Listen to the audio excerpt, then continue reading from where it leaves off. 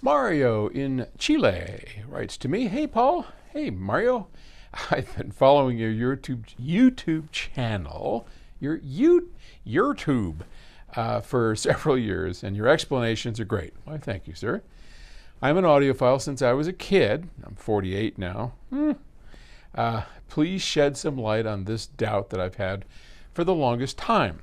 How can a passive preamp sound right given it has no buffer to solve the impedance problems of the volume control potentiometer? There are several companies selling these preamps without any kind of internal components except for a pot and an input selector. I've done the experiment myself, connecting an audio source to a power amplifier through a pot, and only a pot, and it just doesn't sound right. However, audiophiles exist who seem sure that this is the way to get the best audio experience. Please enlighten me. Well, no one better to enlighten you than me, because that's how we basically started out 50 years ago, PS Audio. And by the way, before I get lambasted for maybe I should clean up my area before I do a video, I've been grinding away here in this area trying to build a new remote rig for Octave Records. And I mean, I've got cases and cables and oh my Lord in heaven. What a project. And so far it's been met with a lot of failure. But what did Edison say? I don't think I ever failed. I just hit 1,000 different ways of not succeeding, or something like that. I don't remember. Anyway, passive preamps. Okay, when Stan and I started PS Audio way back 50 years ago, we made only a phono preamplifier, and later we added on a line stage, basically what he's talking about, except that it wasn't only passive.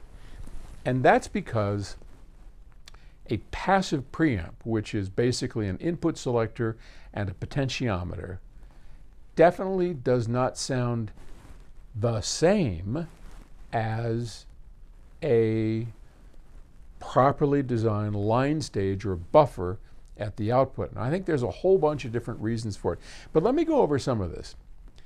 One of the things that and to go back in time, the preamp that we came out with, which was the linear control center, had an active line stage in it, and it had a switch that allowed you to go between passive and active. Now, we did this because one of the things Stan and I discovered is there's a beauty to the clarity, to the transparency of a passive preamp, as long as you follow certain rules. Those rules being, you can't have a pot, a potentiometer, with too high of an impedance. Most potentiometers that people that are designing stuff, they run 25, 30, 50K, right? 100K. Why not? You've got high input impedance that the pot is feeding into. They're readily available. There's a whole bunch of different reasons why that's a good idea. But if you're running a passive preamp, you're going to want to have that pot to be about 10K, not 50K, not 100K. So at 10K, most source equipment has no problem driving that 10K load, and you don't have the problem of a high impedance pot trying to drive the cables and the input to the power amplifier. Okay, so that was the first trick that we learned. But in the end, that clarity and transparency of a passive preamp was colored by a loss in the bottom end, a loss of slam, of impact. And technically, why that is true, I don't know. I mean, we never, much of what we did was simply by listening. We heard it, played around with it, defined what was causing it, how we could eliminate it, how we could make it better, and went that direction. So as I have said more times than I care to remember, engineering is a series of compromises. And you make the best compromise you can to come up with a product that does what you want.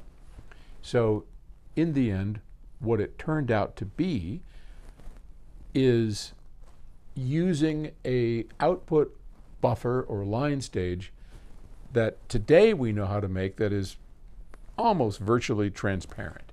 So we've gotten beyond the problems that we had 50 years ago when we were first designing it, where the stages didn't sound so great. So today we can make a preamp, an active preamp, that sounds way better than a passive preamp. But there are still people who stick with passive preamps because, like vinyl records, they have a certain charm to them that cannot be denied. Okay, thanks.